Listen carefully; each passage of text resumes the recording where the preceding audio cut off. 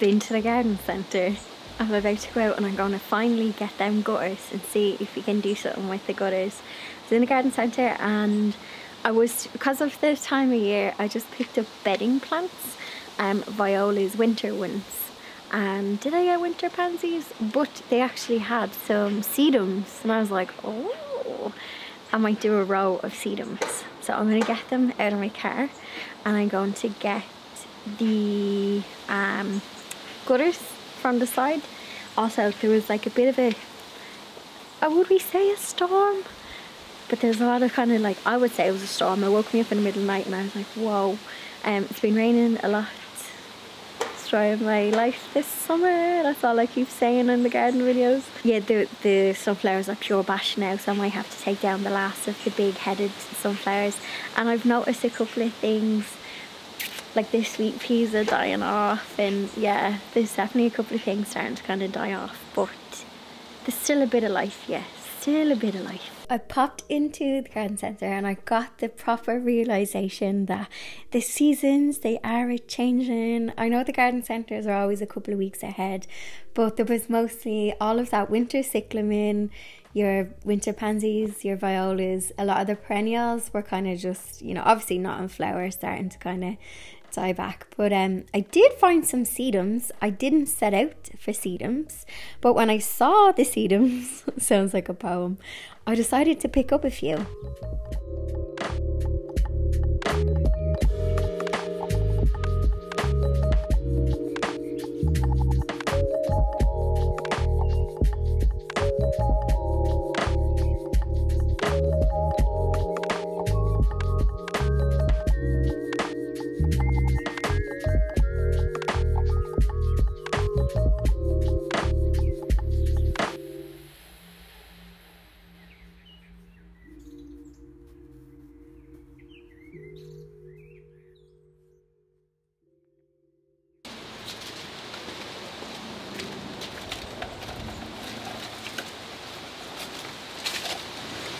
I just want to show you how much water, rainwater, we've gotten since like the weekend. Like, these are pure soaked, and this water absolutely stinks. I had these plants just chilling in this bucket. I want to put that heuchera in a pot out by the door, and there's like a Shasta daisy and a few bits that I've been meaning to plant, but yeah, absolutely drenched. So yeah, that's how much rain there has been the past few days. So yeah. Now I know what some might be thinking, girl, you are going to be putting compost into those gutters, so what's the point in cleaning them? But I wanted to clean them. It's good practice, especially like old pots and seed trays. It kind of cuts down on any disease with the plants. And these gutters, well, I know where they came from. They came from my neighbour's roof. But yeah, I just wanted to give them a good scrub. Have a look on secondhand buy and sell sites, Facebook Marketplace, adverts, all those kind of places to see if you too can pick some up for free. They're easy to cut and easy to drill into, which you'll see me do next. I have seen people use these to start seedlings as seed trays, and then they push the soil into like a trench. I don't know if I'm explaining that correctly, but one of the downsides to them is that they do have a shallow soil amount. I can't talk today. They're shallow and they're not really deep, so things like annuals are great, obviously starting seeds, and sedums and succulents are great in them as well. I just had to trim some of the ends so that they would all be even in length. So I'm using a jigsaw because my handsaw was like, no, wasn't cutting through. But to be honest, it was probably my strength.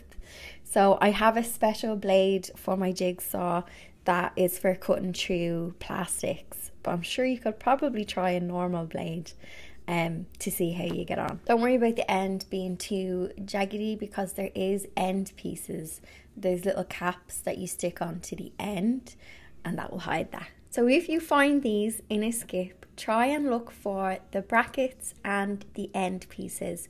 So they come with these plasticky brackets, similar material to what the gutter is made from.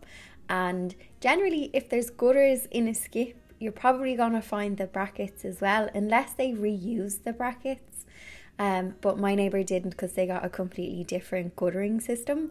So just a little tip, have a look for the brackets so that you don't have to use any other ones on the wall, and yeah, you'll get them for free as well. And do keep an eye for the end caps. I realised that I'm missing some end pieces, so I'll have to get them from DIY shop, or I'll have to go skip diving again. So keep an eye out for those two pieces if you do stumble across these. I'm drilling these into a masonry wall because I was worried about the weight of them, but actually when they're filled with soil, they're not actually that heavy. I think because the material of the gutter is like UPVC, it's plastic, it's not really heavy. So when I added the soil in and I just have, you know, some annuals and sedums in them, it's not actually heavy. So I was thinking you could probably modify this and use it as a window box. It could be cute as a window box, a little upcycled window box. So the weight isn't too bad, but I would still test it before sticking it onto a wooden fence, just to make sure that the fence can handle the weight that it's going onto. And then lastly, my last tip with any upcycle container: drainage holes, drainage holes, drainage holes.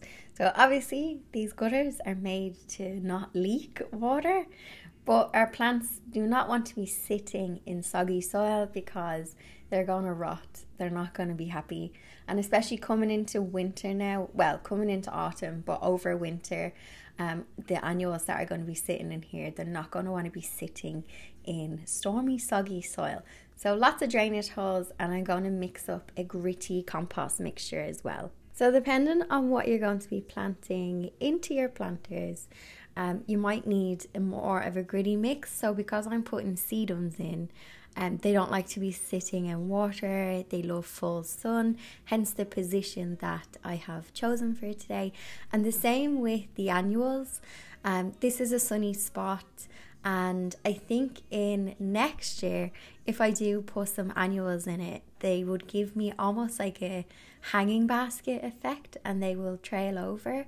So I'm using a potting mix for them, because if I was to use, you know, like topsoil or soil from the garden, it might just be too heavy for the planters. So I'm using a potting compost, and I'm just mixing in some grit just to further help with the drainage. We are coming into winter, so I am anticipating more rain, but you never know.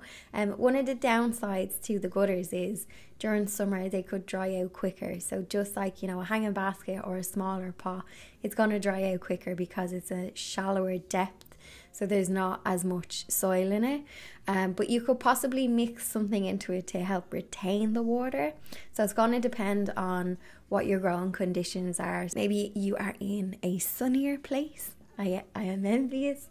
You could maybe go with succulents in these so that you don't have to water them as much.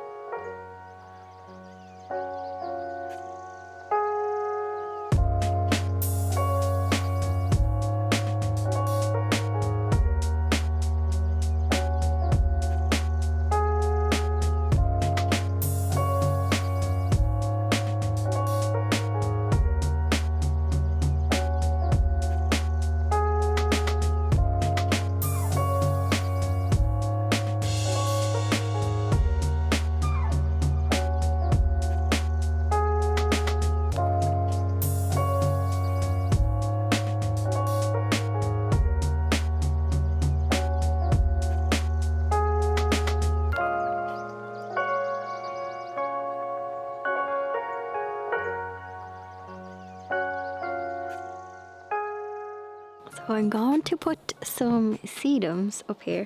Also, the ones I picked are frost hardy ones, but problem I have is, so hang on, sorry for shaky footage, my things are quite shallow.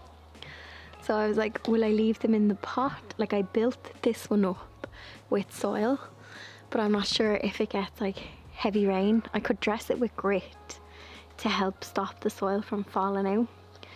So yeah, well, there is a bit of soil there. I might stick them in, but it's not ideal. If I had a younger sedum plant that didn't have like as big of a root system, I'm gonna tip this out. Like, the roots might spread out. Listen, we will give it a bash anyway. If I have to sacrifice some sedums. Yeah, like the roots are here. I'll give it a bash and see.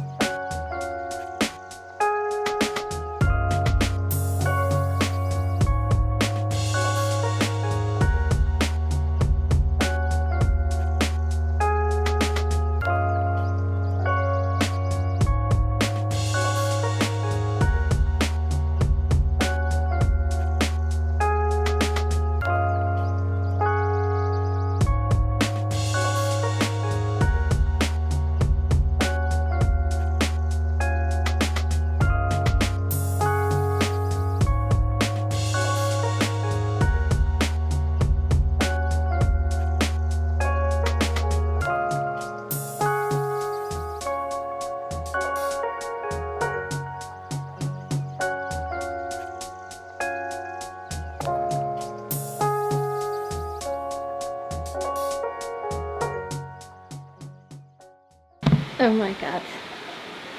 Staying in my head. You're probably wondering, girl, where's the end? Where's the stoppers you put on the end? I could only find two. And when I went to the garden centre, also sorry for the noise, everybody be doing DIY today in the hood. I went to the garden centre, also DIY shop, with the intention of getting 4 more ends. Completely full. Went in, just got plants. That was it. Came back. Bish bash bosh. So I do have to stick ends on. So I have I'll stick ends on the sedum first, and then I'm not too worried about the pansies. But I will stick ends on them because the wind we had last night would probably whoosh the soil off. Now once soil is wet, and speaking of wet, there is a bit of a drizzle. Once the soil is wet, it's heavy enough, and I had to make sure, that's why I put this in a concrete wall and not one of the wooden fences, because I needed to make sure it was going to be strong. And it's also in a place where if it falls down, well, it can damage the plants underneath, but a lot of them are annuals. No shade to the annual plants, but we know these just last for a season, whereas if you use perennials, I mind you. I'm going to wash my hands. I'm going to give it a little sprinkle with the hose, even though it is raining, but I don't think it's going to be enough. I'm just going to water them in. We're going to pray the seed around, stay a little while. Ideally I should have put younger sedums in that, or divided them up even, but yeah, you're not going to get an awful lot of like growth this time of year anyway, because the light is going to be dying down. Those are winter violas. I didn't get pansy. I thought I got pansy. Winter violas, so they'll add a bit of colour if you keep deadheading them over winter, but they're obviously not going to grow as big as the ones in summertime. But I'm hoping if they trail over, wouldn't that be like a lovely hanging basket? Not hanging basket, but you know, the same idea with trailing plants. Here's the rain. Let's wash my hands.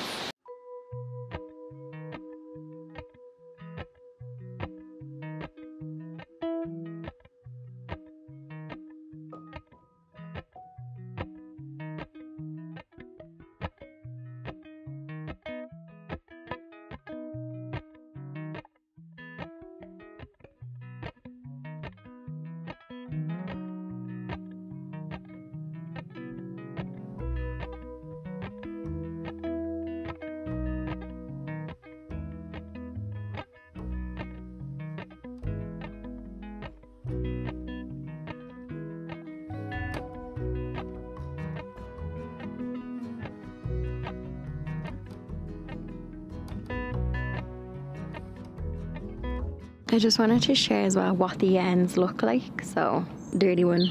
So, oh, can you hear that bird in the background? So, this is the end. There's like a little clip on it. There's a bit of gutter, and that one is clipped on. Sorry about the view. So, that bird is so pretty. I hope you can hear it in the background. So they literally just, once I give it a good clean, they'll... Sorry, this one's probably not a good example because it's slightly off the clip. I just realised the clip is broken on it, but you get the gist. You can just slot it onto the end. Did you hear that bird again? I wonder, is it a robin? I think it is. So yeah, you just pop it on the end. I'll give it a good clean beforehand, but that's the general gist of what the ends will look like. But yeah, I think it'll be fine for the minute. I feel like I need to get a soundtrack of just that bird.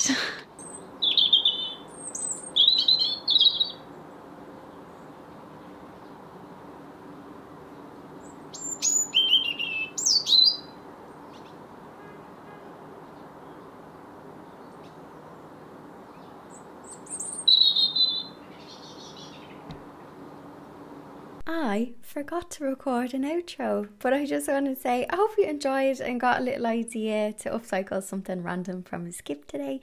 If you're new to the channel, welcome to the community. Please consider subscribing and supporting the channel by giving it a good cheeky thumbs up. Also, I don't mention it enough, but there is a members playlist, so you can support the channel by becoming a member. But there's over 100, I think we're at like 115 videos now that are all ad-free just for members. So the last, I think, year and a half worth of videos are there, where if you want to catch up and watch recent videos ad-free and have a binge, then you can do so by becoming a member and then checking out the member playlist. Members also get to watch the videos a couple of days before everyone else. There's a link to become a member in the description box, but if you just head to my channel, there should be a button that says maybe sign up or become a member. I'm not sure what the button says, but yeah, if you want to throw in some extra support, it is greatly appreciated, and no worries if you can. By you watching, liking and engaging with the video gives the channel loads of support, so don't worry.